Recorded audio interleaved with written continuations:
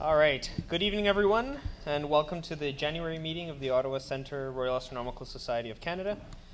I hope everyone had a fantastic holiday with lots of celebration. We've got a fantastic program in store for you today. We'll start off with Dave Chisholm giving us a rundown of the Ottawa skies in January, and hopefully it'll be more than just clouds. Second, we'll have Dr. Lauchie Scott giving us Canadian Space Situational Awareness briefing. Then we'll go to the break. We'll have an update on some international outreach. And Tim Cole will be taking us through the exciting lunar eclipse coming up at the end of January. And then we'll have our observations and observation challenges.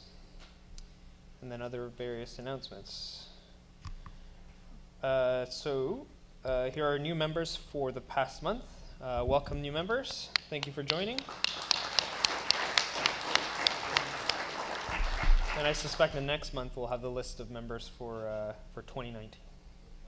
But we had 60 new members in 2018, so that's fantastic. Alrighty, members in the news. Can't see over here, but it's a picture from Peter and Deborah Saravola. That's awesome.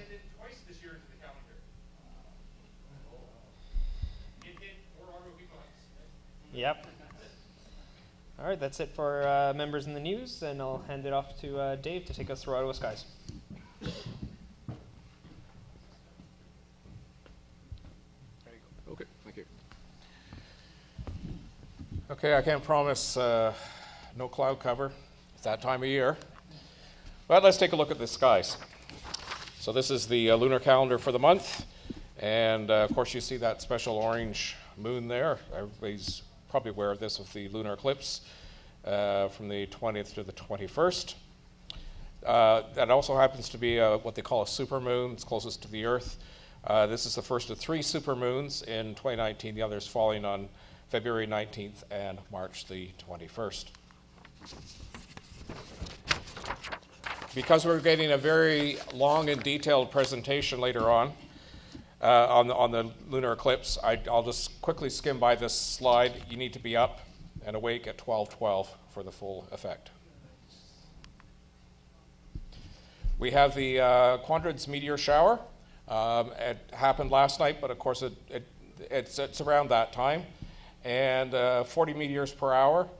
And with no cloud cover, the moon will be a thin crescent, and it should be a good time to view them. Mercury is not visible. Venus is visible in the early morning, and the greatest western elongation is on January the 6th. Mars is visible the first part of the evening. Jupiter is visible just before sunrise.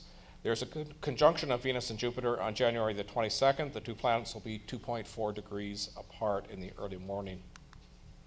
Saturn is not visible. Uranus is visible all night, and Neptune is visible the early part of the evening. And there's our cartoon of the month. Thank you.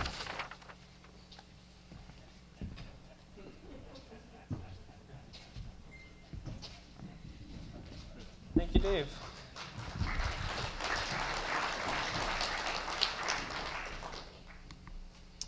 All right, up next, we're going to have a presentation from our special guest, Dr. Lauchie Scott. Dr. Scott is the lead scientist in Space Situational Awareness R&D project at Defence R&D Canada, and is the principal investigator on the NEOSAT Space Situational Awareness R&D mission. He has 16 years experience developing automated robotic telescopes for SSA and research operations of small orbiting space telescopes designed for space surveillance. So Dr. Scott will be giving us an overview of Canadian Space Situational Awareness research and development activities at Defence R&D Canada. Dr. Scott. Thank you very much.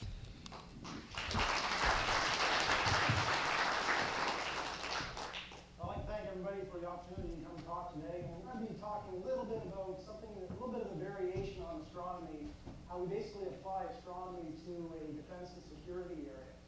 I never thought that when I'd be doing my undergraduate studies, that eventually I would evolve my career from a path of engineering, merge astronomy, aerospace engineering, a little bit of space sciences, and start looking at the orbital environment above us as basically the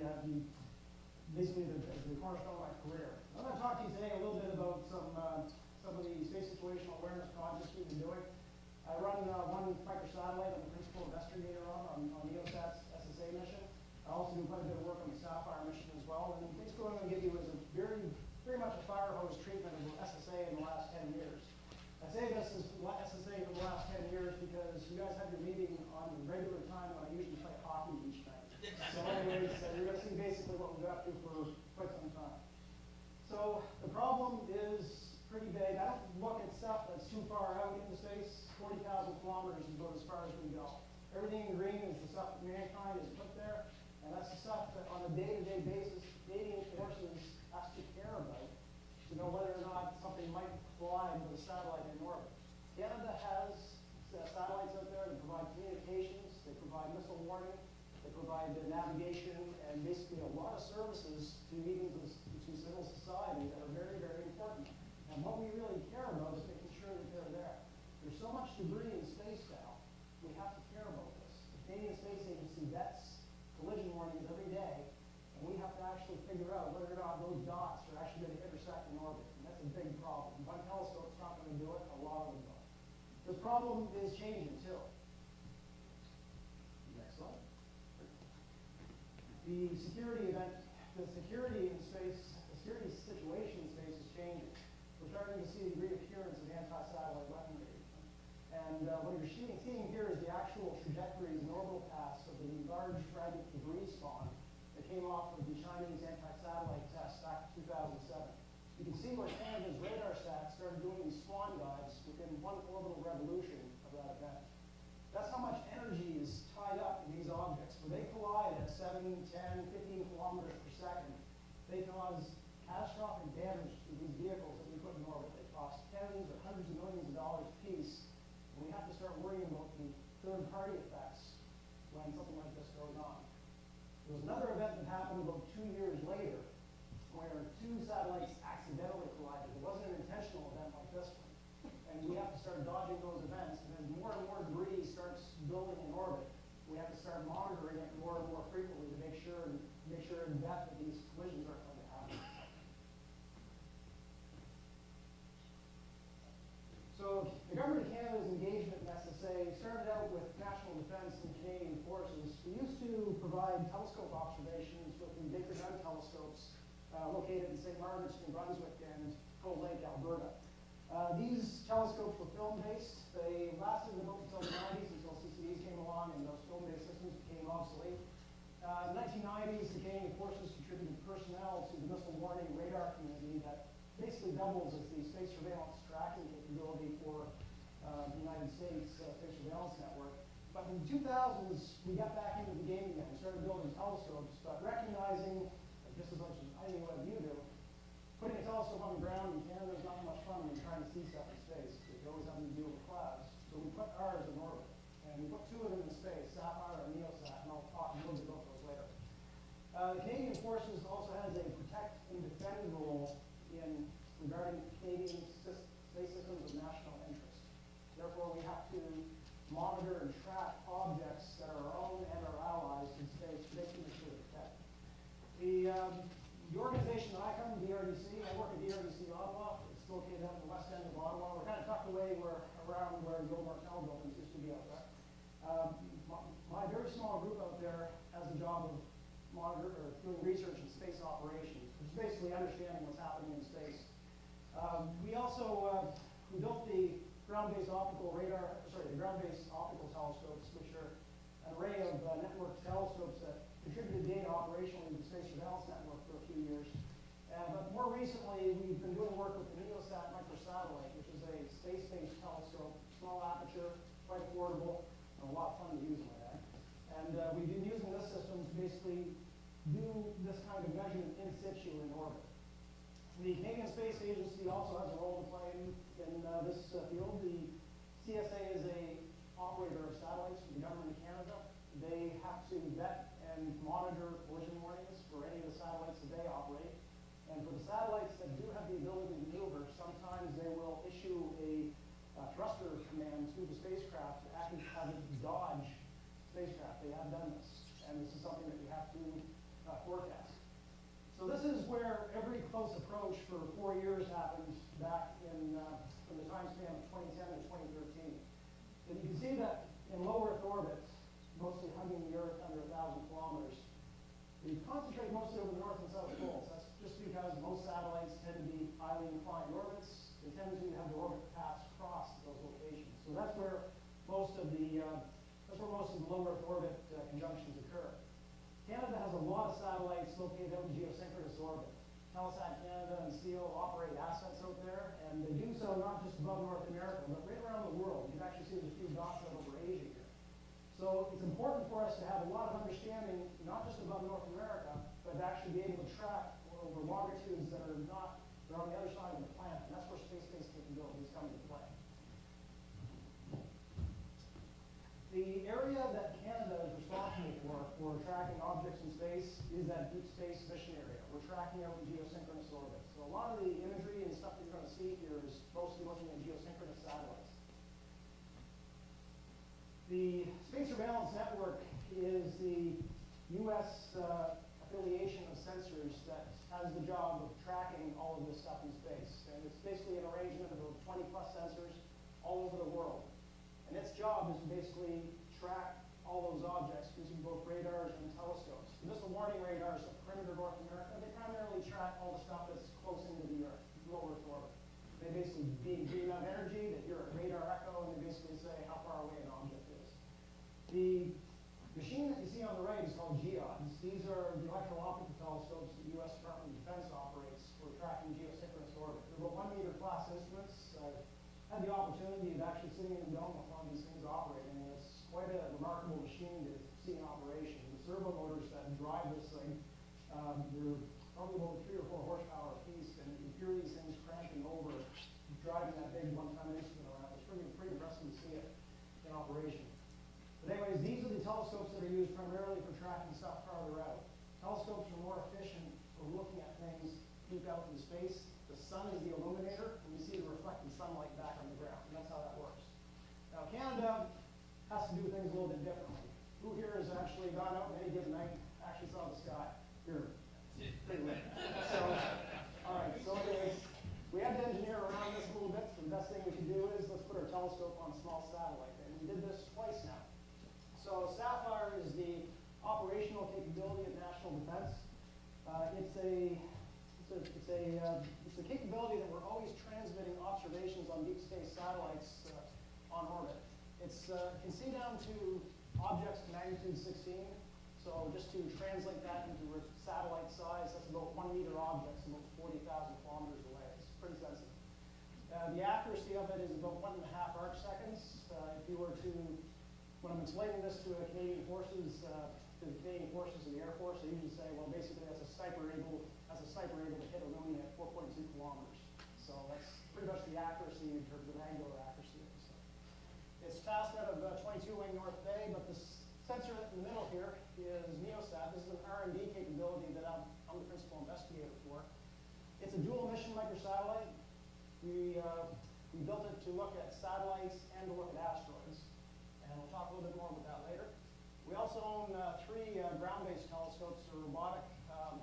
They're located in Alberta, and there's another one in Belcarche, Quebec. We have one here in Ottawa, too. And these sensors are primarily used for R&D now, but they were contributors to the Space Surveillance Network for some time ago. We're moving away from classic CCDs, though. We're moving into very high frame rate cameras, like EM-CCDs or CMOS, or even in some cases infrared. So this is what the imagery looks like. It's not the prettiest astrophoto that you've probably seen here at these meetings. These dots that you see here are 3 Canadian geosynchronous satellites. They're about 45,000 kilometers away. It's the Cat-1 cluster of 107 miles.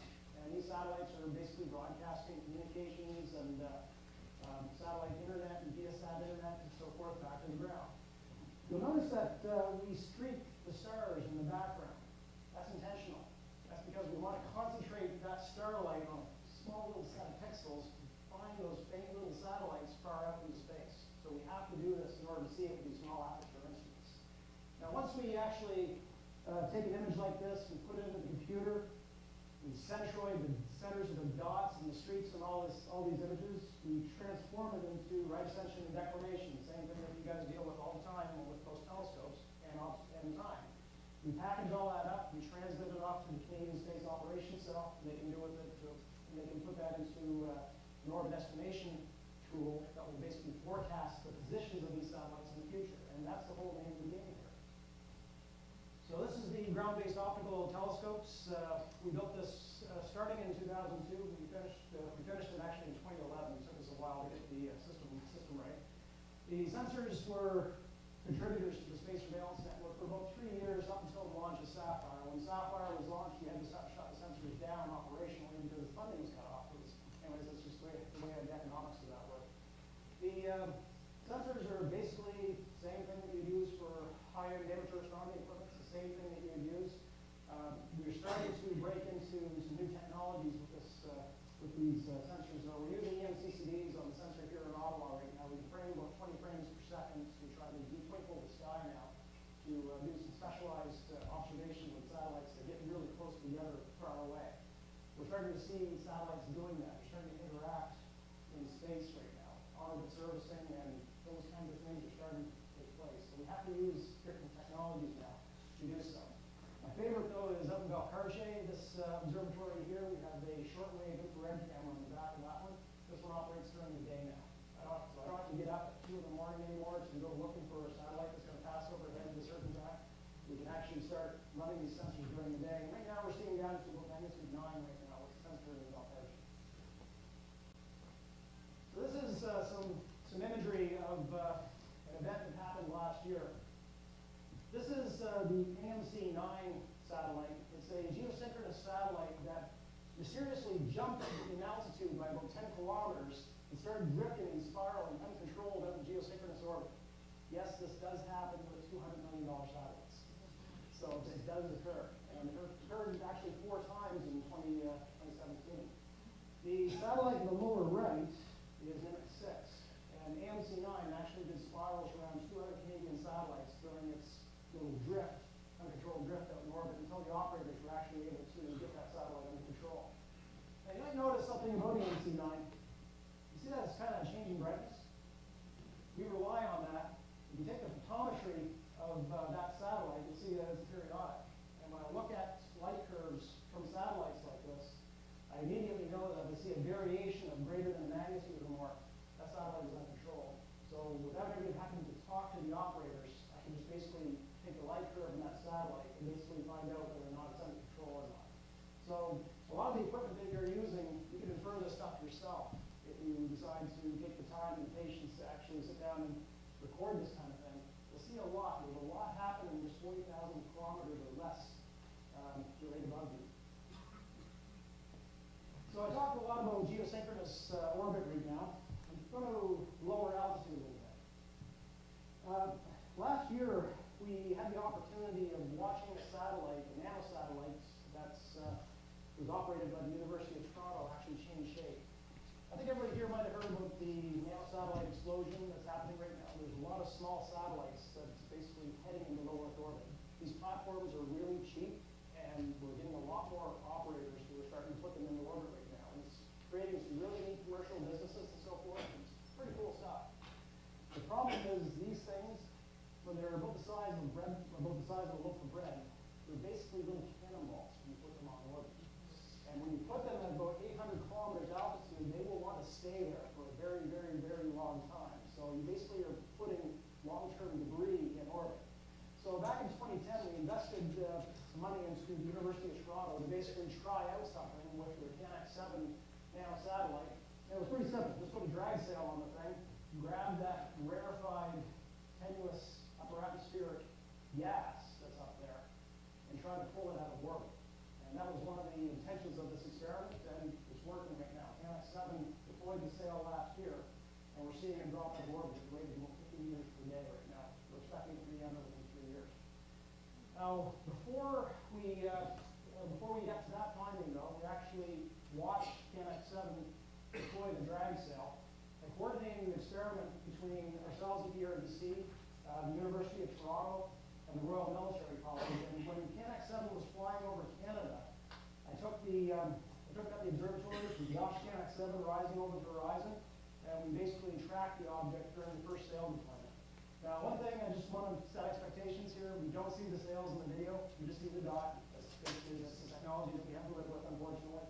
But anyways, we were able to actually see the nanosatellite change shape. To me, that's really important because small satellites changing shape or reconfiguring themselves is something I want to know about. And especially if I got a Canadian satellite doing it, I was willing to pay a little bit of money to actually do this. So what I'm going to do is I'm going to show you what we recorded that day. What you see on the left here is basically the frames from our telescopes on the ground. This is from the Ottawa telescope, and this is the light curve generated from the satellite. And this is just an animation put together in satellite toolkit to basically show what took place. I am firing the minus 7 sail. That's the University of Toronto speaking. Yeah, arm. Sending the fire command in 3, 2, 1, fire.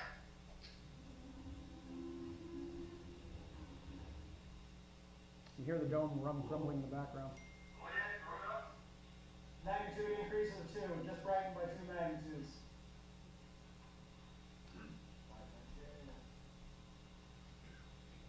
RFC, can you confirm brightness increase?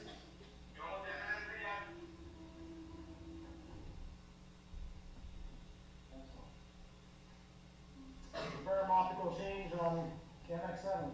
Looks like the first sail deployed, guys. Congratulations.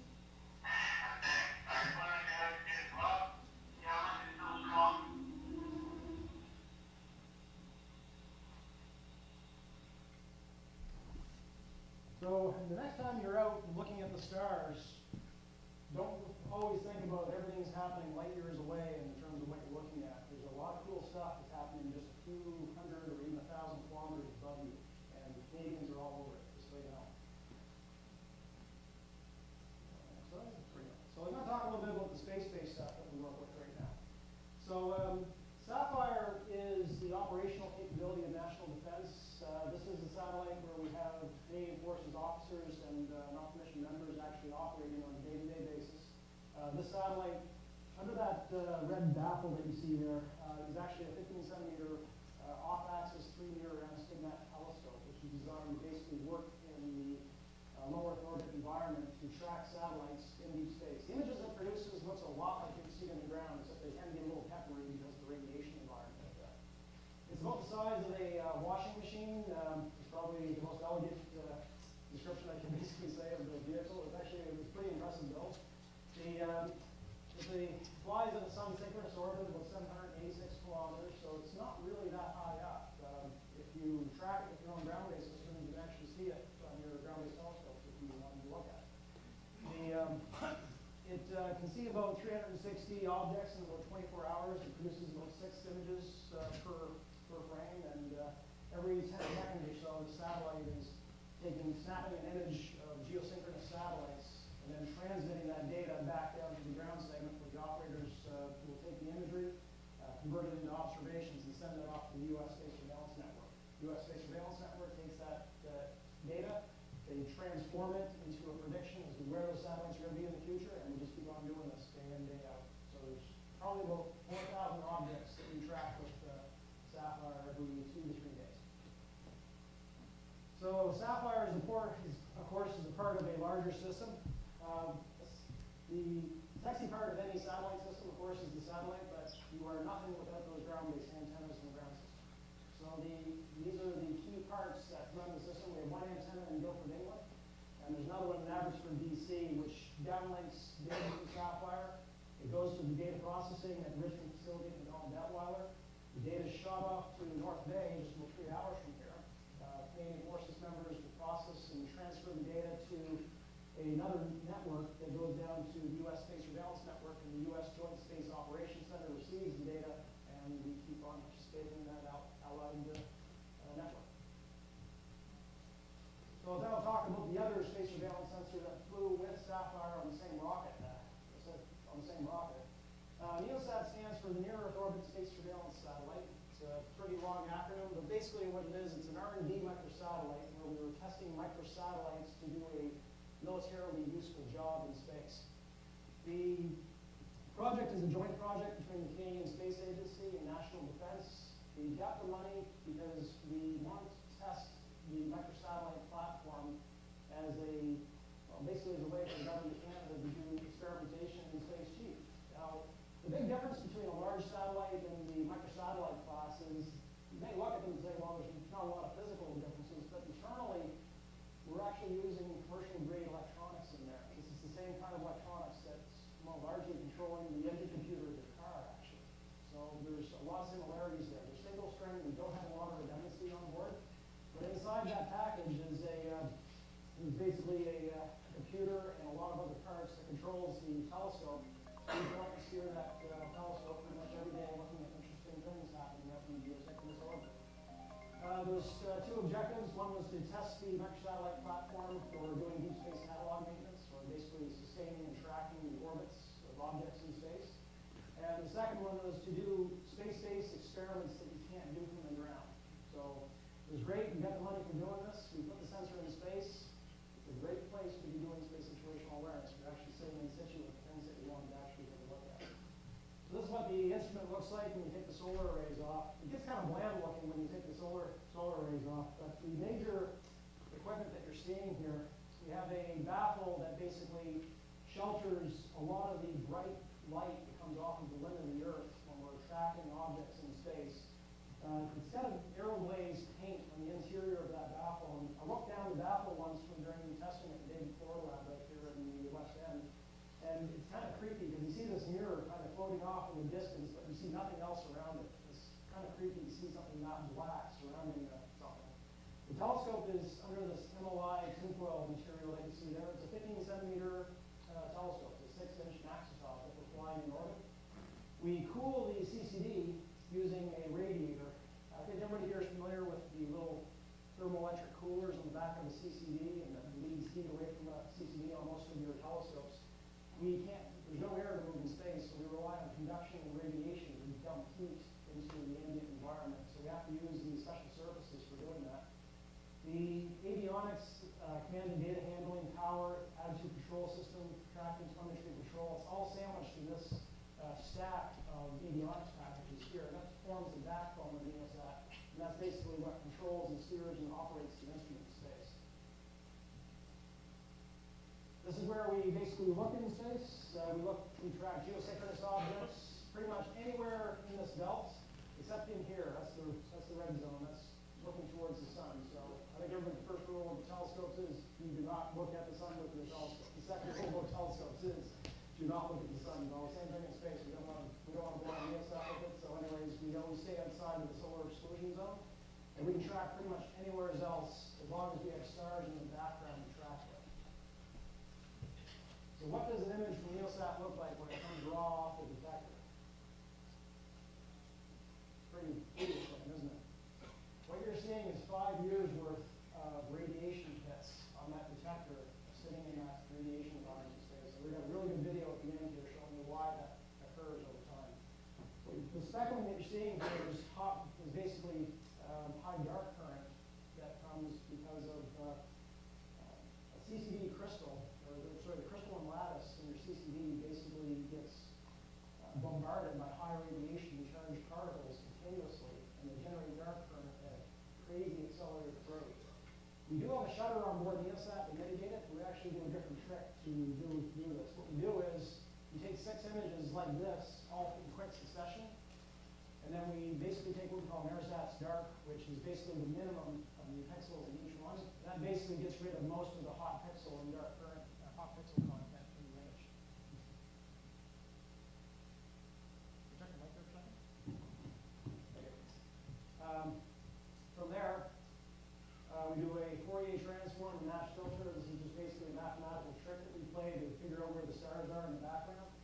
And from there, we basically use the orbital data on the satellites that we're tracking to basically find the satellites in each image, and we form our observations. We send that off to the Canadian Space Operations Center or the other researcher that wanted that data, and that's how we form observations. It's pretty simple.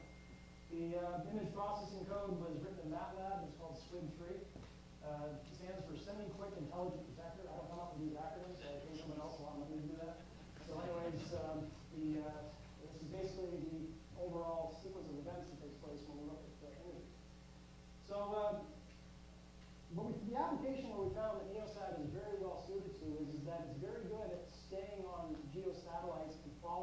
long periods of time. Sapphire is kind of like a hummingbird. It spends a few seconds at one spot, and goes off to another spot, and goes off to another spot, and off to another spot. Neosat's a little different. We operate the satellite by watching a couple of satellites and staying and dwelling on them for long periods of time. Last summer, we did that to our advantage. We were able to look at the AMC-9 satellite that we already knew was having trouble in orbit, but we were just basically doing follow-up observations on it. But we found something unexpected. This object, see here, didn't correlate in the catalog. And what we detected was a piece of fragmentation debris that came off of AMC-9 that was released probably about a day or two prior. So by following and keeping an eye on objects in space, by situating your sensors above the clouds, so you have the opportunity to frequently revisit these objects, we're able to pick out something that was falling apart in space. U.S. observers also saw this event too. They saw it. The object actually disappeared a short time afterwards, though. It's believed to be a piece of frost or something else that may have actually vaporized or ionized in space after it was released. They're not entirely sure what caused it, but it was large and bright, whatever came off in the satellite. So now I'm going to talk a little bit about some of the advantages of being in situ with your satellite. I talked earlier about conjunction, satellites getting very, very close to one another. Well, I'm going to show you an example of what one of these looks like, but it's from the point of view of Neosat. But every week, we get a warning from the U.S. Strategic Command saying, your satellite's about to be destroyed. Well, thank you, that was the best $25 million I've ever spent. But anyways, basically every week we'll have an event where Neosat will get close to another satellite. And this is one that we saw last summer. This is the Spot 2 satellite hurtling towards Neosat at about 12 kilometers per second. What you see on the right is this blob, which is Spot 2, bloom saturating our detector on Neosat. It got so bright that it starts throwing internal reflections in the telescope tube. You actually see the secondary mirror reflections bouncing around in the interior of it. So we're doing some pretty cool stuff with the vehicle since we got it to orbit. And we've even done some even cooler stuff. What you're looking at here is actually frames of Sapphire with respect to Neosat that we took last summer. So we're starting to do some very, very neat, tricky stuff with the vehicle since we got it to orbit. What you're looking at is basically Neosat and Sapphire launched on the same rocket, so they're more or less on the same orbit. Except one is slightly lower in altitude by about 500 meters or so. So one satellite kind of shoots ahead of the other and does one lap around the Earth before the other. But every 14 months they get close to one another. And in this instance, myself and Stefan Dorstenson, my colleague who works with me on Neosat, we said, you know what, let's take a few shots at Sapphire to see what we can see. Well, we overexposed it, we couldn't see anything. But we were successfully able to track it, and we were able to actually get the tracking data off of these frames. The Sapphire was anywhere from 8 to 50 kilometers away when we took these frames. So we're starting to try out a new area of space surveillance that very few have been able to do in orbit right now. This is actually very timely because we're starting to see the appearance of basically on-orbit servicing activities taking place in space where you have satellites with robotic manipulators or even just cameras coming up close to other satellites, taking pictures of them, or in some instances they're actually going to grab them, repair them, refuel them, or do some other exotic stuff. So anyways, we're starting to dabble with that kind of technology a little bit without ever having to launch another vehicle. So it's just a pretty lucky virtue that we flew Neosat on the same launch as Sapphire. We have two cooperative vehicles that can try out a couple of cool things.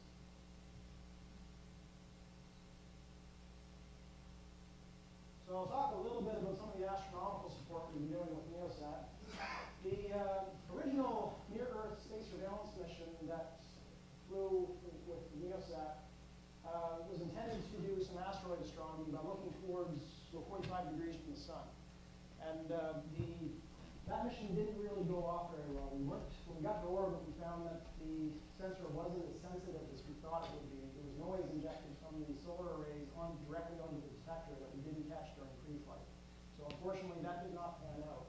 Right now, the University of Bishops and the University of Victoria have taken up the astronomy lead on the Neosat mission, and the Canadian Space Agency supports their engagement with the vehicle.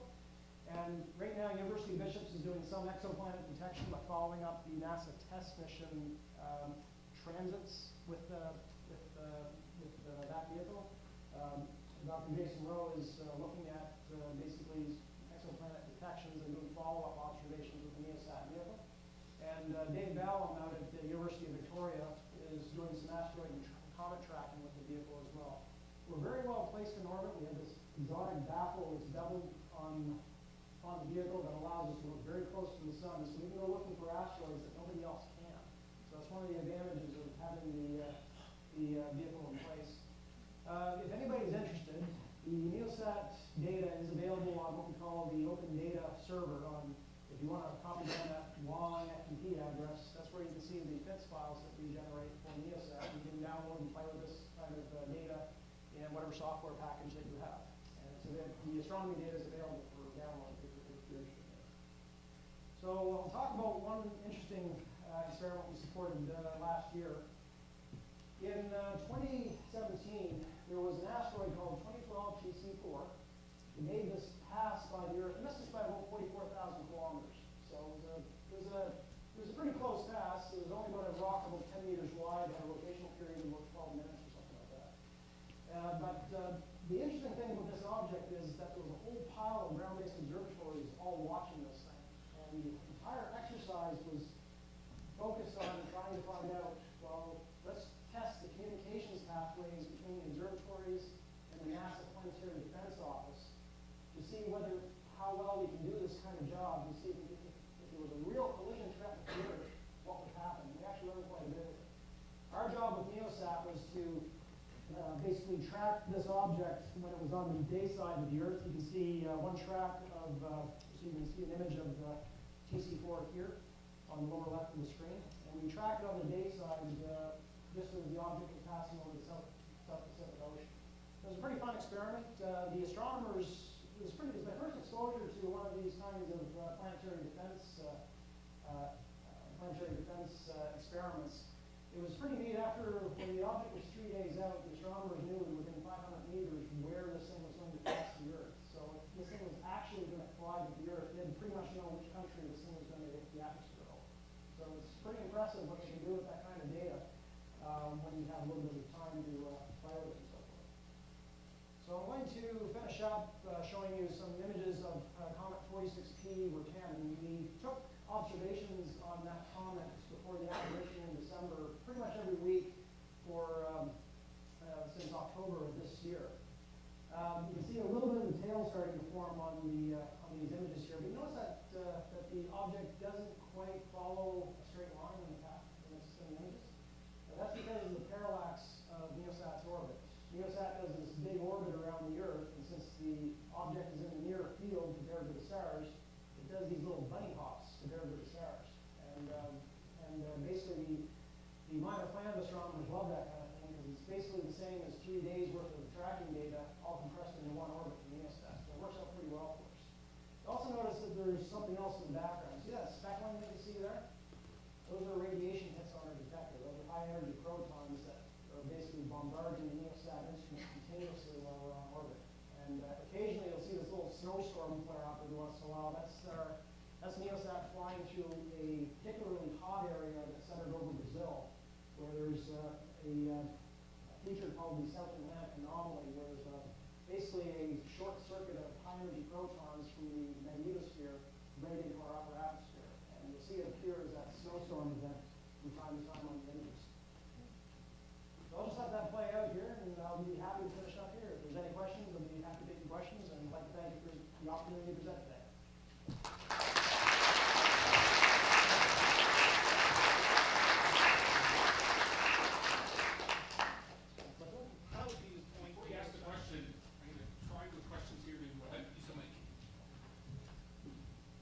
How do you point NEOSAT?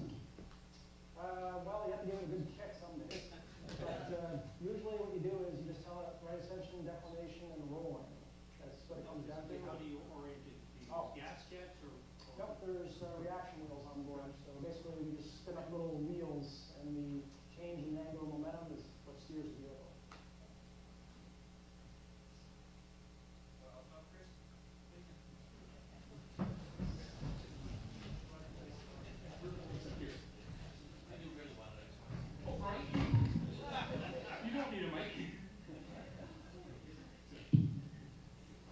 Good presentation, thank you. When you're deploying a solar sail on a satellite like that, how are you controlling its rate of descent so it's not crossing into the path of lower traffic? You can't really do that. So that is a very fair question. There is no propulsion capability on CanX-7. Now, the benefit that when they deployed that satellite, it was around 730 kilometers, I think. It was not quite at 830. That's where you don't want it to be doing this kind of thing. It was actually in an orbital regime where the density of objects is much lower. So it actually poses a lower risk of collision, even though you've pretty much increased the size of the satellite 100-fold. So it's actually in a lower density regime when you open up the solar sails.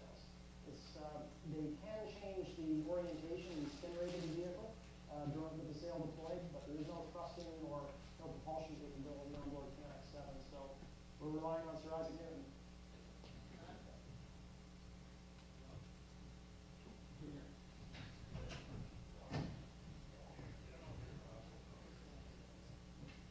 You mentioned about UTIAS helping in this. Is there any other organization in Canada working on the microsats or nanosats? Absolutely. There's a pile of them now, actually. When I started in 2007, there used to be Dynacon Incorporated. Part of that company transitioned into Microsat Systems Canada. What used to be ComDev, they built the other satellite that we funded at DRDC called M3MSat, which is a satellite that listens for transmissions from ships. There's something I didn't know about ships, but they actually talk to each other on this VHF band. And if you're sitting in space, you can hear it. And so anyways, ComDev built a satellite to basically listen into that kind of activity. There's another manufacturer in Quebec, and the name escapes me right now. They built the Proba satellite. They're just based outside of Montreal. There's Kepler Communications in Toronto now. And there's also several university initiatives with the Canadian SmallSat CubeSat project that's kicked off with the Canadian Space Agency right now. One thing that you should really understand is that these small, low-cost platforms have really taken off in the last few years. The economy of this has really changed. We're seeing a lot more smaller platforms that you can just build on a lab bench. You don't need these big, giant hangars with multi-ton cranes anymore to move and manipulate the spacecraft anymore. You can build a satellite in your garage now if you have the time and a little bit of cash to do it. You can do that kind of thing. Launch costs are about $50,000 a kilogram, and if you've got the pockets deep enough, and instead of buying a Winnebago, you can buy yourself a launch on a Soyuz frigate. So it's an option. Just a curiosity question. If we didn't launch any more satellites, how long would it take for every satellite we have now to deteriorate? Well, the ones in geosynchronous orbit, they'll be out there for about 15,000, 20,000 years. The ones in low Earth orbits, here's where I incriminate the government of Canada, actually. The Neosat will basically stay on orbit for about another 80 years. So it will be up there for a long time. The lower in altitude you are, the spacecraft will re-enter quicker. So anyways, that's basically the rule of thumb. If you're under 650 kilometers, for 9 times out of 10, the satellite's going to re-enter in 25 years. But if you're at 800 kilometers, 100 years is not unreasonable.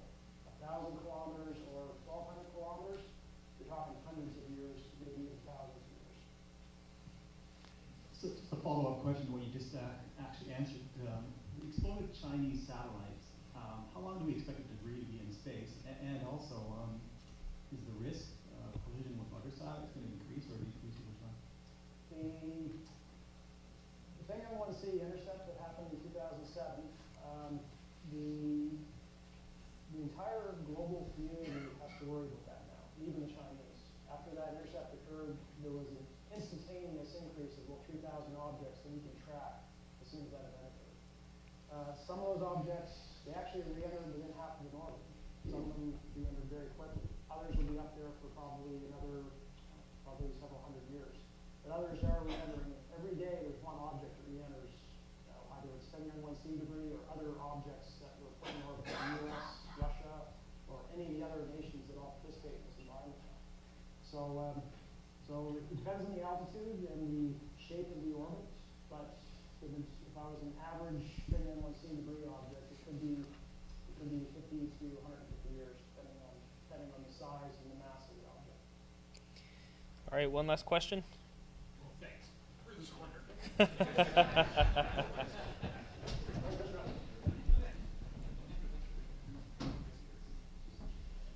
Just curious if you have a way of tracking like high-risk artificial objects that have been launched into space, like their deterioration of their orbit and their risk factor.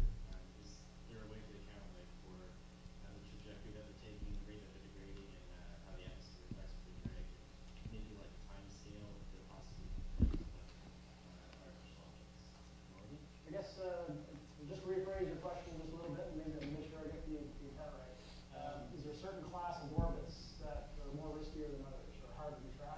Is there a way essentially to track, because I guess we have more things in orbit than we can actually track at the moment. But I'd like to account for these items that essentially die in space. Is there a way to track how many of these objects are, and if they'll interfere with other things in orbit? I guess I'm interpreting what you're asking.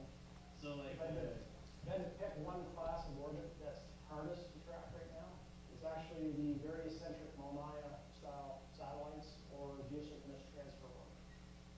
They're very, very elliptical, and I think everybody here knows that adage that basically something that goes up high and comes back down again, it tends to dwell and sit there at its apogee for a while. That's the same in astrodynamics. Anything that sits at its apogee for a long period of time will dwell up there. We can't look towards the sun, so anything that's eccentric and has its apogee up at the sun is very hard for us to track. Then it zips into the Earth, goes through a low Earth orbit environment to a very high drag intensive and high density atmosphere environment, to which we can't really track very effectively because it's moving so fast, even space-based or ground-based sensors can't track it. So there are classes of orbits that are much more challenging because they're very, very hard to track simply because they cross different orbital regimes. The eccentric orbiting objects are the ones that I would pick right off the bat. So does that kind of answer your question there? Yeah, it does. So there's some objects that are easier to track than others, but for certain orbits it's going to be more difficult to track because of obviously unable to observe because of direction towards the sun. That's right. And some of them cross different orbital regimes. When you're in close to the Earth, drag is a very, very big deal. Drag is a witchcraft, basically, in astrodynamics. We don't really know what the density of the atmosphere is because there's so many different influences that affect it. But then when it goes out to apogee, you don't worry about drag anymore. Then you have to worry about this pressure from the sun, believe it or not, which is very gentle and persistent, but it's there. And you have to account for that. And since we're in space, these things get nudged around by the sun, believe it or not. And if we don't have the cross-sectional area modeled correctly, we have a very wrong answer very quickly. All right. Yeah. Thank you very much. Oh yeah, it's perfect. Thank you.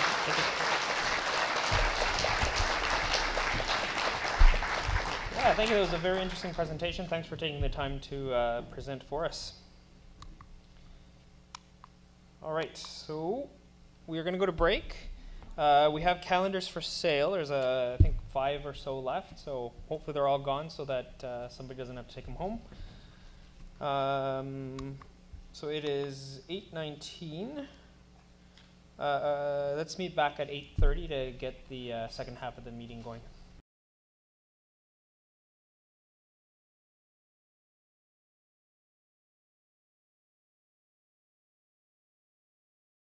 Alrighty, let's get second half of the meeting going. So first up, we're going to have Dan Vasiu. He's going to take us through some outreach that he was a part of internationally. Dan? Thank you.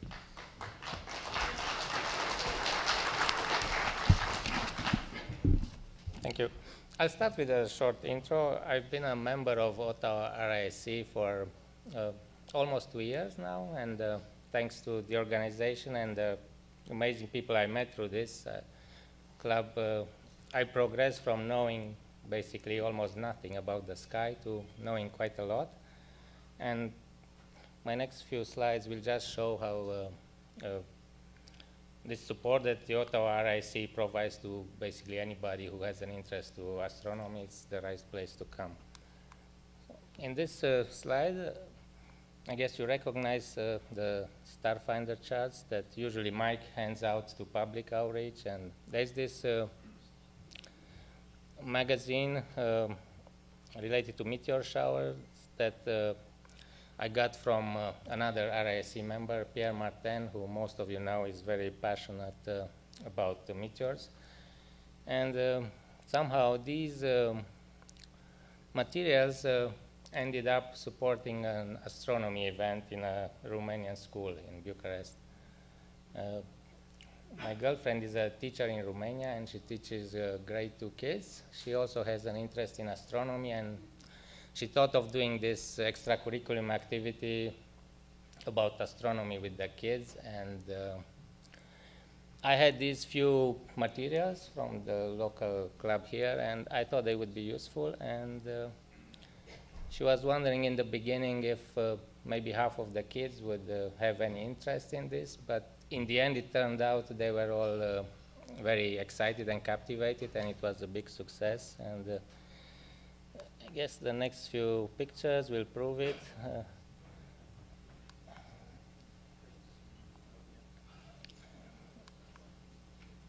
I think this is all I have, and basically with these slides I just wanted to show you that your support can reach far away, and you may not realize it sometime, and like in this case, few thousand kilometers. And so keep doing the good work, and thank you.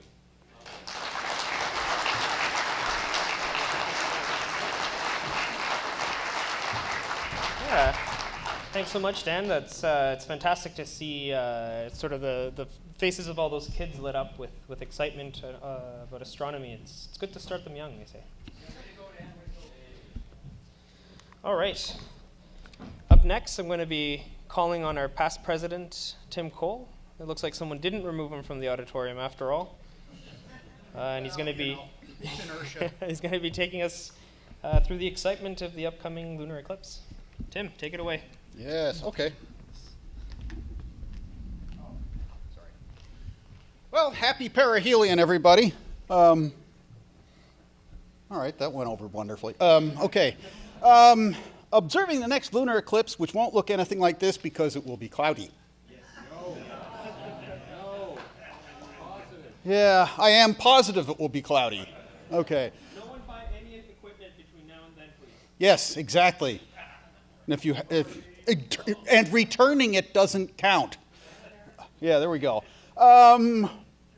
That actually is a really nice picture of an eclipse from Athens, which happened to be a central eclipse. And I'm hoping we'll have something that will be just about as nice in terms of a nice rosy color. I like that color better than practically anything else. The really pitch black ones are kind of a pain in the butt. There we have a little timetable of it. Anybody who says they can see a penumbral eclipse, yeah, never mind. But the umbral is always good fun. And as you can see from here, we're fairly close to the center, so we've got a reasonably long central portion, which is a little on the dull side, but you can actually get a fair degree of change in the color and tone during the totality. So it'd be interesting to see what happens, and that's partly what I like about the color. I put some timing on this. You'll find that this timing chart is used in all the standard eclipse documentation, going from the penumbral stage 1 to the penumbral stage 4, and you'll find that all in most of the standard stuff. However, what you'll also find is first, second, and third, and fourth contact with respect to the umbra. So I think that's the most useful because nobody can see a penumbral eclipse worth mentioning anyway. Ingress and egress, to my mind, are always the really fun bits because it's dynamic. You get to watch some intriguing stuff. This, I'm sure most of us already know this, but this is going to come up. People will always wonder why. and how it works and why you've got a penumbra and an umbra. So just the basics of it. We're getting the penumbra and umbra because we've got a distributed source, and it's exactly the same effect that you get from seeing a light cast, a shadow cast by your door in your office. Same effect. Yeah, I'll leave it at that. We have different classes of eclipse. So we can get anything from a partial penumbral, where, as far as I'm concerned, that doesn't exist. Penumbral, which almost doesn't exist. A partial umbral, which is a tease. But actually, I mean, you can still have fun with that. The umbral and then the central eclipse, which does not mean, incidentally, that the center of the moon has to go through the center of the umbra, just that some portion of the moon passes through the center. They don't have to coincide. It's drawn that way because I'm a lazy cuss and it's easier to draw it that way.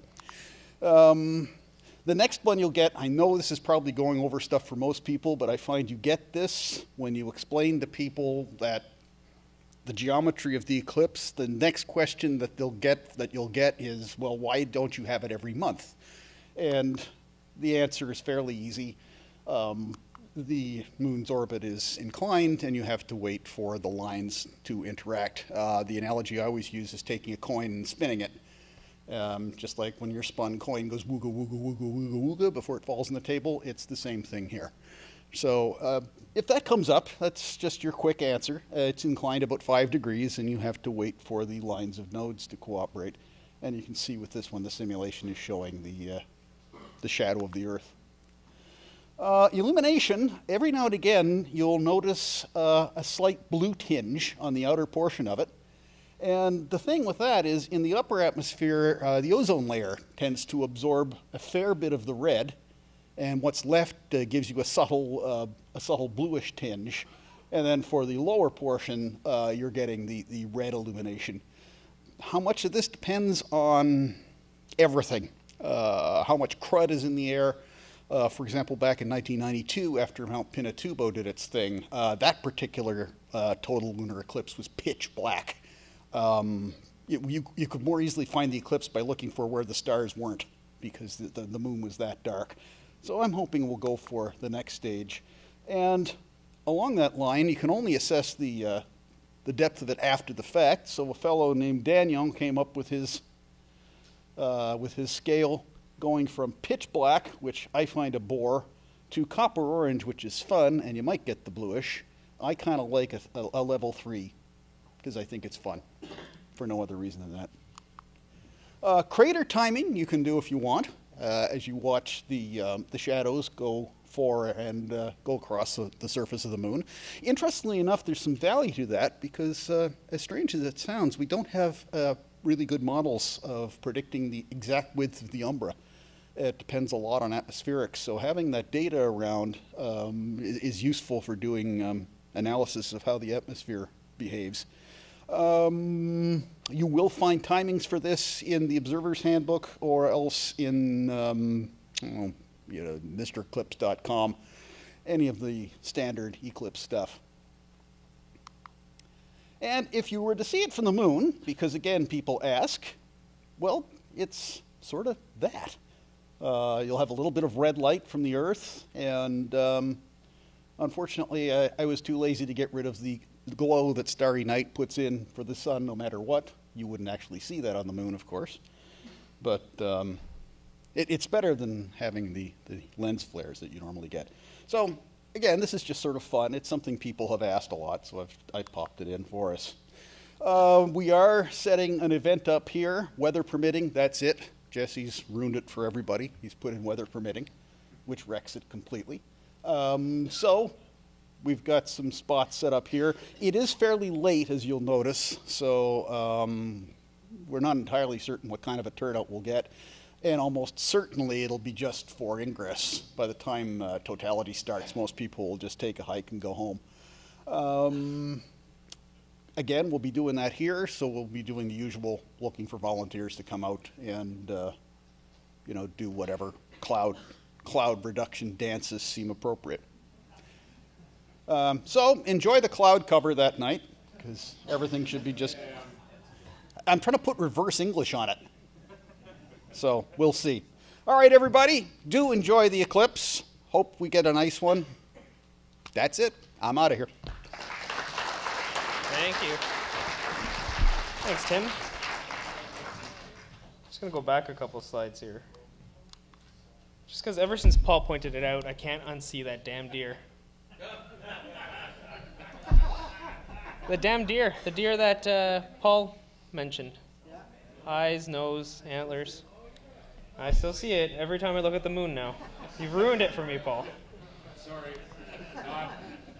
And I guess what's interesting about this slide is, I guess from the moon, it would be a solar eclipse. Yep, exactly. Which is cool. All right. Observation reports. We've got plenty this month. So if you're on the magic list, if you could get in line over here. And we will be starting with Taras.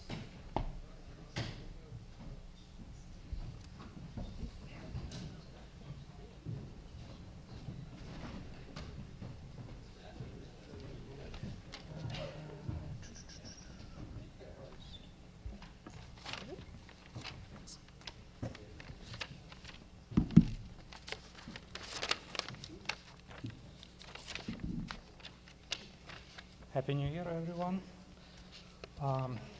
Comet 46P Virtanen has been traveling across the southern skies.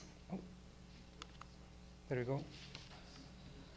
In December, and those rare occasions when the sky was clear would give us an opportunity to enjoy the sight of it. The picture was taken on December 8th from Bob Olson's observatory in North Augusta, who was very kind to host me and Eric Lemay that night. Despite the brightness, and in particular, it has reached the magnitude of 4.2 on its closest approach to the Earth. The comet was rather, as you can see, was pretty dull, and it didn't have any prominent features, except, well, for the bright coma. There is a hint of the tail kind of stretching like this a little bit, but, well, it was a moony light, and it was not really high enough in terms of the contrast of the sky was pretty low, so it didn't show up well.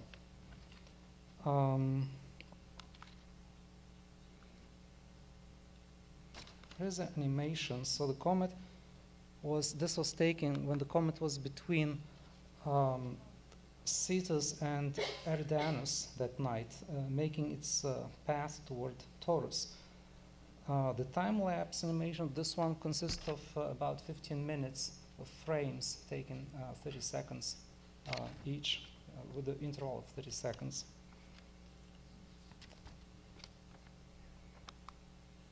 So this comet makes an approach to flyby of Earth every 5.4 years, which means that we could observe it again next time in 2024. So these constant swings around the sun come with a cost, because every time when Virtanen makes it through this close to the sun, the ice that it consists of melts, and what's left is not enough to create a powerful tail or visual tail, because it's been doing that so many rotations, so many times, that everything which would produce the tail is already blended in, and that's one of the reasons. Also, as you can see, so this was taken, the screenshot is actually of January 1st, when the comet was a bit of a distance from the sun, while the closest approach was here on December 16th, when we could see this pretty bright and amazing location next to the Pleiades, actually. So Pleiades on December 16th were perhaps this close to the comet, which was traveling this way. And this would compose a nice picture, but unfortunately, as we all know, it's not our luck to see the clear skies that day when we need it. And this was taken 2 days later, when the comet already traveled quite a distance. However, these about 20 minutes of exposure altogether, I'm happy that when I started actually stacking it, I didn't realize that there is another object here, which is the California Nebula, and dark lanes of dust is a bit seen here. There is dark nebula here, but I'm not sure if it's actually part of this darker stretch of space dust, and Aldebaran here.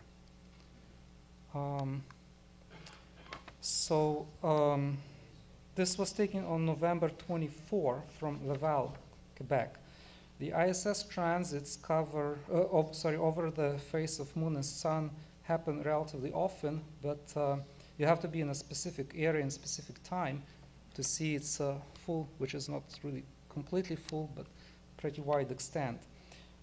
This particular one happened around 12:30 a.m. and features 0.6 second duration of the transit and almost an arc minute of ISS angular size, which that time resulted in 17 frames, which I stacked later on and superimposed, so each frame is 1/30th second of video taking of that transit. Now, the seeing was not too good. I wanted to improve the image a little bit, so the background is actually stacked. And so I did with these 17 images, stack them together. I thought the quality will be a little bit better, but it's still pretty fuzzy. So I showed this picture to my friends, and they said, well, I don't, some of them said, well, I don't even think it's ISS. So I Googled this image, and apparently, it's called a twin ion engine X-1 fighter manufactured by Cyanide Fleet Systems. Have to be true. Thank you.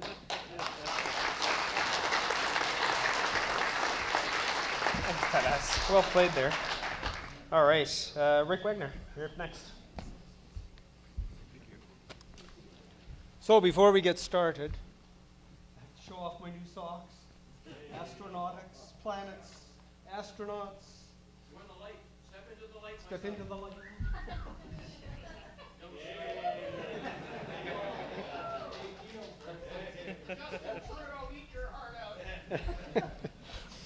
So, not often I take time away from my photometry to take a picture of a galaxy, but since there's a new excuse to take a picture of this galaxy, and I talked about it last month, this is M77. And you remember I said it was one of the difficult ones to observe. You can see it's got a really bright, very central nucleus.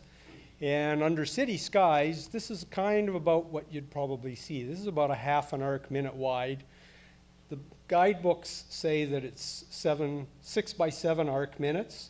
It's 9th magnitude, so it should be easy, right? Except all the light's concentrated into that star in the center, which is actually its active galactic nucleus, which is a supermassive black hole doing all sorts of exciting relativistic things. So with all the light concentrated in there, it doesn't leave much for the rest of the galaxy. So under poor conditions, you're actually looking for something that's pretty small.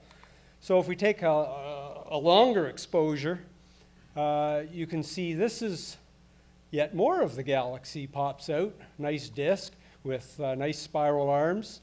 That's the supernova right there, so that's why I was actually taking the picture.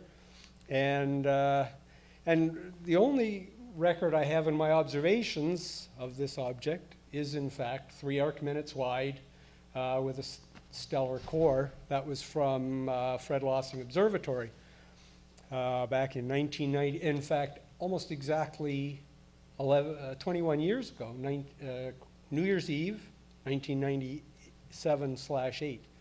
So you can tell what an exciting life I live when I'm out at the observatory on New Year's Eve. So then if we stretch this picture even further, this is only a half-hour total exposure, so it's not great. But you can see there's a whole bunch more galaxy. And this is the 6 by 7 arc minute thing. So it's pretty faint. I was out Tuesday or Wednesday night with my 12.5 inch and with the Boltwood 40 centimeter, and under dark skies. They're both showed it quite nicely, but it's definitely a challenge object. So, thank you.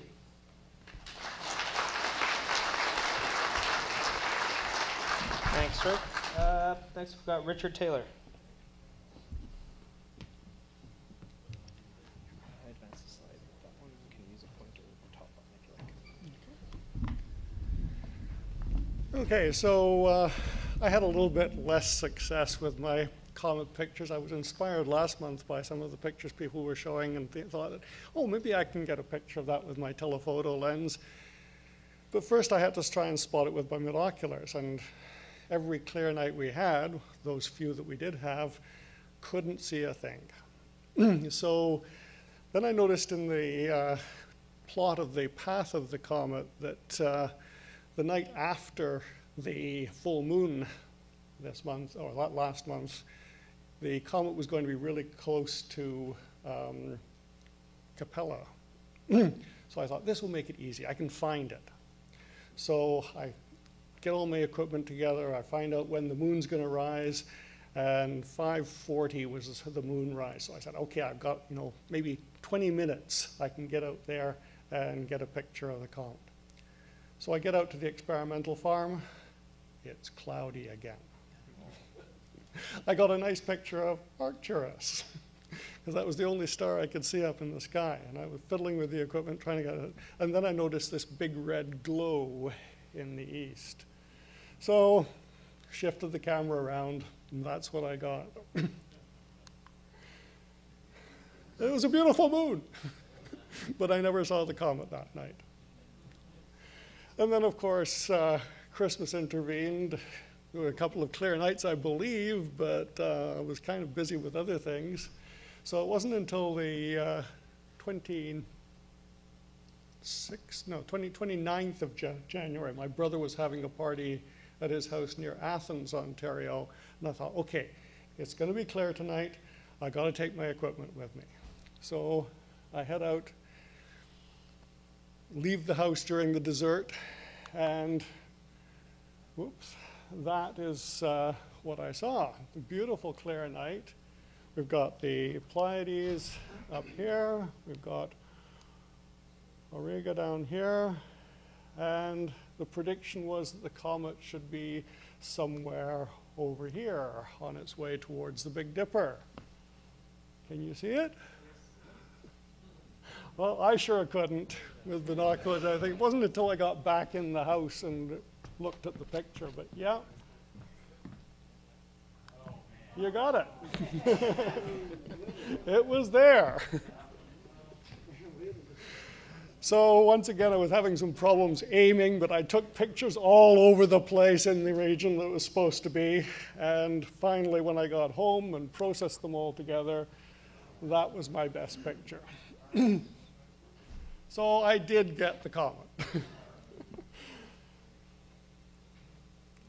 Now, naturally, of course, there's so many stars in the sky up there that it was very, very difficult to spot visually. It was not a very prominent comet. So that's my best attempt. Thank you. Oh, sorry. Yeah. While I was out there, I thought I can take something I know about. So there's the Orion Nebula, too. Was that a meteor in the upper right-hand corner? No, just an aircraft or something, I think. Satellite, maybe. Right there?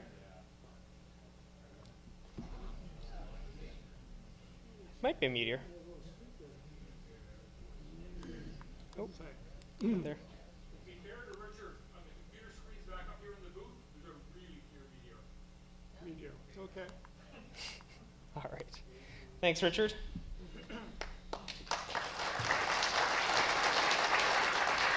All right, up next we've got Jim Sylvia. Thank you. There we go.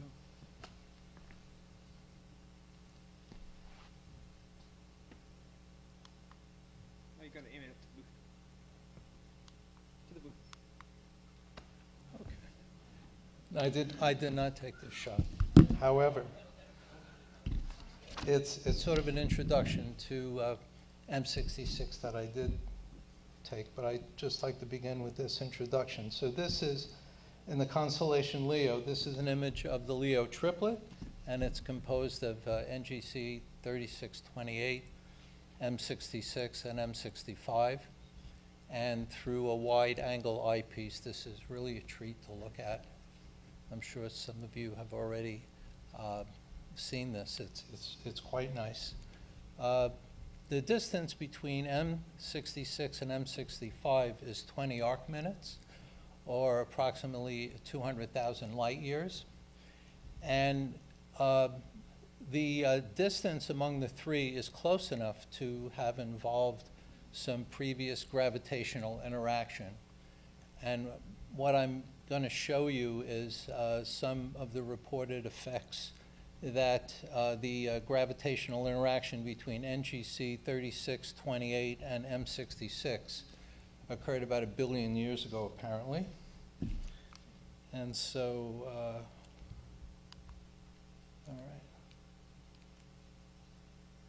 all right, it's the one on the right. Oh, there we go. So this is a 16-second exposure of M66 that I took a number of months ago with the Malincam exterminator. M66 is the brightest and largest member of the Leo triplet. It's approximately 36 million light years away, and it has an apparent magnitude of 8.9. It's known for its outstanding dust lanes and spiral arms. So apparently, a big-time gravitational interaction between NGC 3628 and M66 occurred about 1 billion years ago. And as a result, the structure of M66 changed. And apparently, what had resulted is that this galaxy has had its bulge slightly. The bulge of the center is slightly off to the side.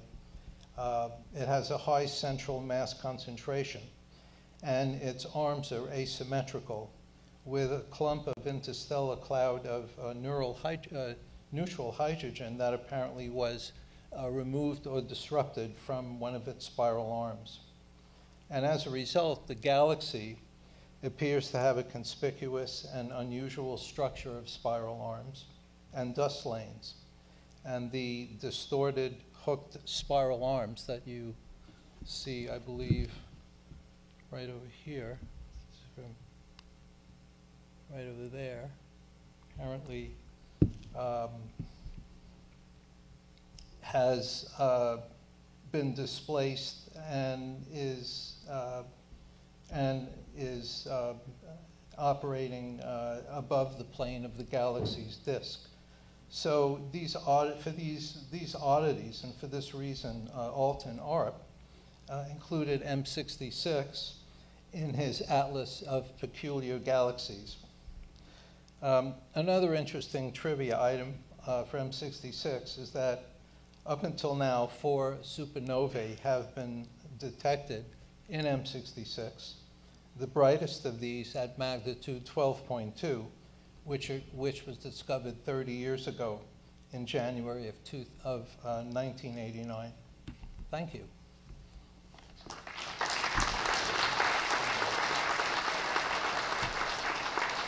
Thanks, Jim. All right, up next we've got Gary Boyle. Thank you, sir.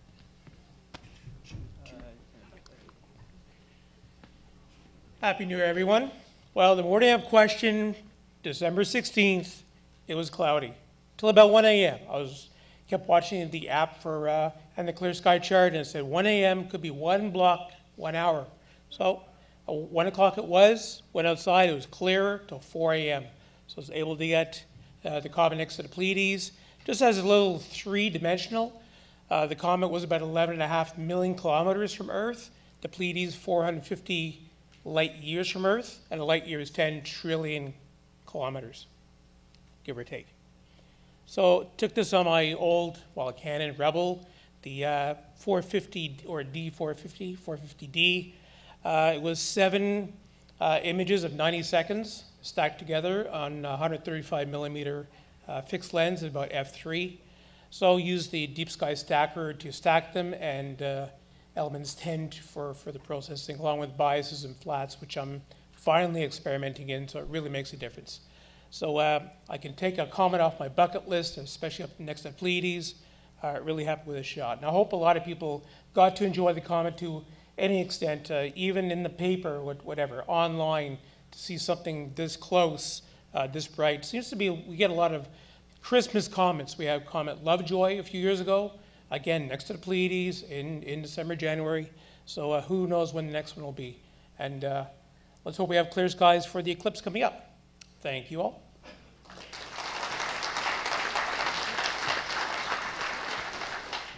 Thanks, Gary. That's a fantastic shot.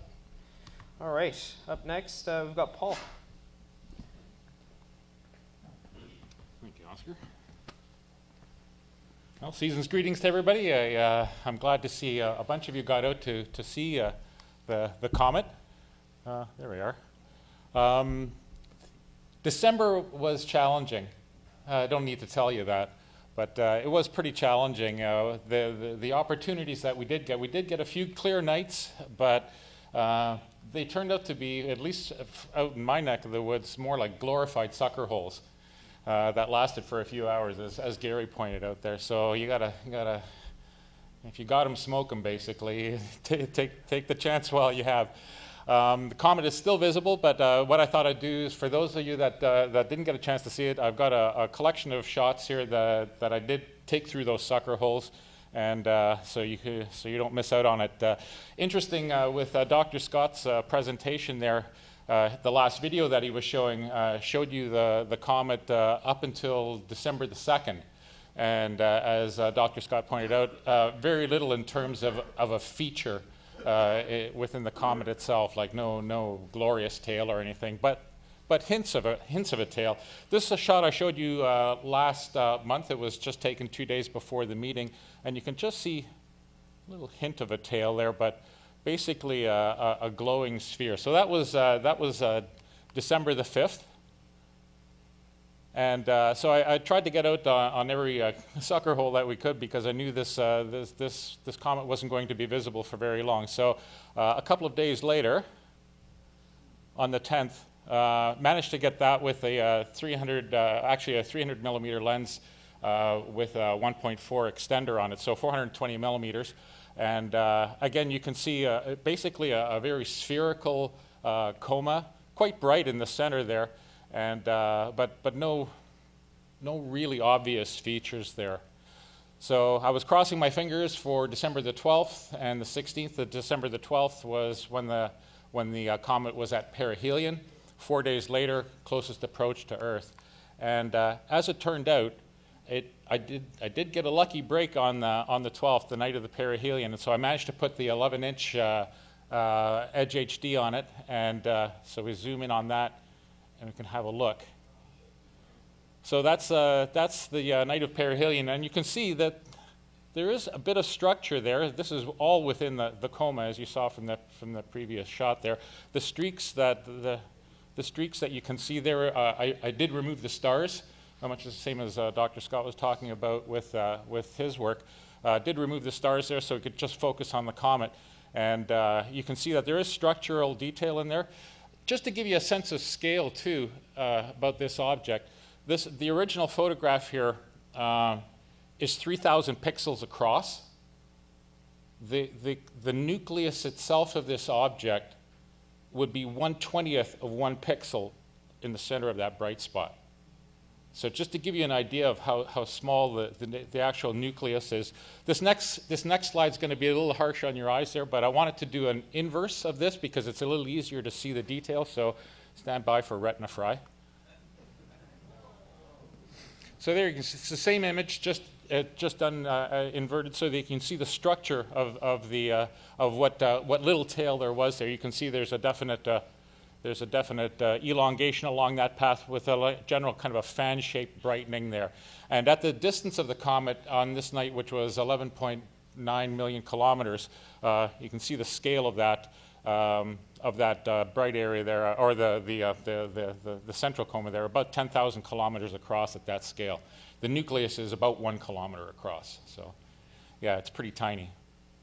So that was December the 12th, and as Gary mentioned, we really lucked out on the 16th because, at least in my neck of the woods, I was watching, like Gary, was watching the clouds all day, and was wondering if we were going to get a shot at this at all because the placement was beautiful with the Pleiades.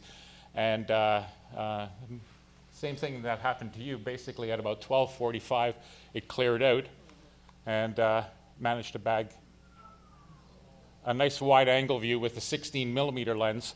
So you can see here our friend Orion there. You can see some of the red nebulosity there, the Hyades there with Aldebaran, Pleiades there, and our friend the comet. You can see a bunch of other features there. There's the Rosette up there, or the California Nebula, and the Rosette up there as well there. So that was very fortunate. It was a little bit later than I'd hoped to be shooting. I was starting to get down into the trees there, but I thought, oh, I'll leave the trees in there because they look kind of cool.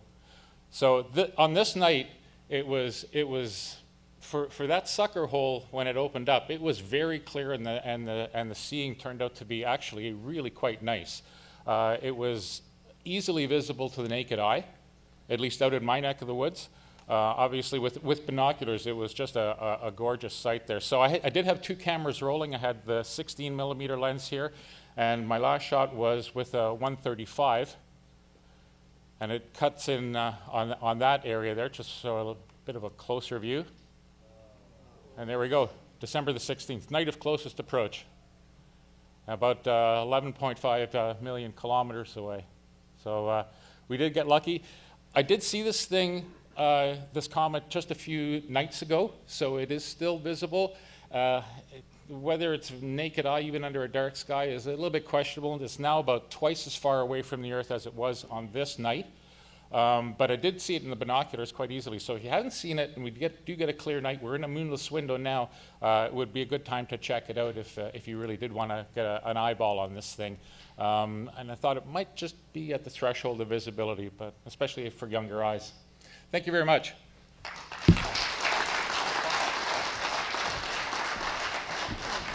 Thank you, Paul. All right. We're going to move on to our observing challenge. So I didn't propose any challenge in December, just because I figured everybody would be busy with the holidays, etc. But the challenges from November were these there, the M31, NGC 6888, Stefan's Quintet, and Mons Hadley and Rima Hadley. For this month, as our beginner challenge, folks should go out and look at the Orion Nebula. It's a star-forming nebula in the constellation Orion. It forms part of the sword of Orion, hanging just off Orion's fashionable belt. Easy object in binoculars and a wonderful object to look at in any telescope. For our intermediate challenge, I'm proposing people look for Able 12, which is a planetary nebula in Orion. Magnitude 13.9. It's about 37 arc seconds in size, and it's quite close to Mu Orionis, so it requires quite a clear night, so you're not struggling against the glare of that star. And it may help to use a UHC or O3 filter to help you out. And for our advanced challenge, I misspelled Able there, but Able Galaxy Cluster 426. It's a galaxy cluster in Perseus. There are many galaxies in this cluster. See how many people can spot. But there are 18 NGC objects, 11 UGC objects, 6 IC objects, and 1 PGC object. So quite a few galaxies in that cluster to try to hunt down. And for our lunar challenge, we're going to do craters Armstrong, Aldrin, and Collins. So they're located within the Mare Tranquillatus, near the Apollo 11 landing site. It's best viewed on lunar days 5 and 19. Armstrong crater is only about 5 kilometers in diameter. Collins and Aldrin are about 3 kilometers each, so you'll need probably a fairly, like an 8-inch or larger instrument to be able to resolve those. All right, so there are the challenges again. The Orion Nebula, Able 12, Abel 426, and Armstrong, Aldrin, and Collins. All right. On to the FLO star parties for members only. The next one is January 5th, weather permitting. I haven't looked at the forecast for tomorrow, so anybody know what that's looking like? Bad? All right. Probably not going to happen. But maybe we'll get all the clouds out of the way now so that we can enjoy the lunar eclipse rather. Estelle's pick of the month, Universal. So you can see her and our library just behind the stage here to the right. Here are some of the folks that help keep the club running. As always, our meetings are recorded and available for viewing in our archive on our website. Thank you to everyone that attended. There were 98 attendees tonight, so thanks very much for coming out on a January evening.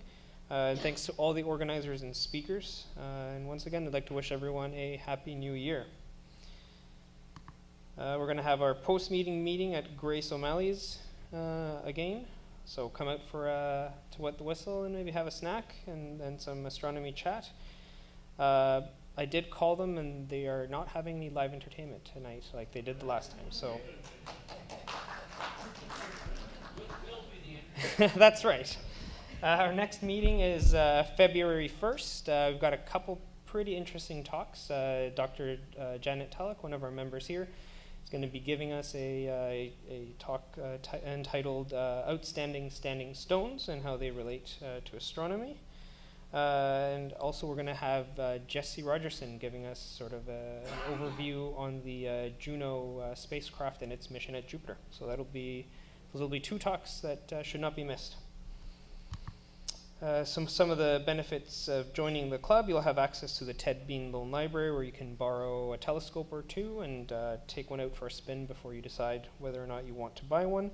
Get access to our book library and also access to the Fred Lossing Observatory. Additionally, you'll get some interesting publications. Sky News is included with membership, the RASC Journal, a copy of the Observer's Handbook every year, and of course our very own astronauts. All right, and the moment you've all been waiting for, door prizes.